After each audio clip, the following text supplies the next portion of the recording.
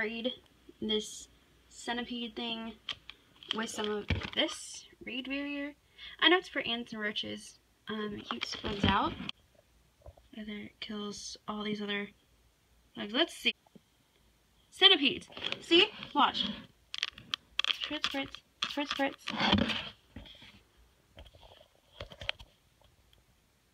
I don't honestly know.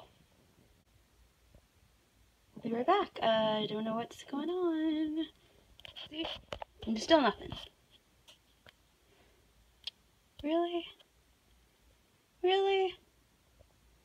This thing is still alive after I sprayed it with Raid. Raid barrier. Yeah. This Raid barrier doesn't even work. Wow. I think I'm gonna have to use something else. No. Just no. So yeah, if you think of getting this stuff, I recommend not.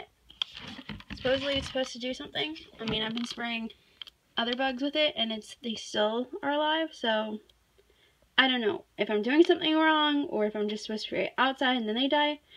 But I just sprayed it literally on contact with this thing and I don't know if it's dying or whatever, but it's still moving, and so yeah. So apparently this raid barrier does not work. As you guys can see, I mean, he's still alive. He hasn't crawled up or anything like that. So yeah, I don't, I mean, I literally sprayed it right on him well, actually 2 times, I'm sorry.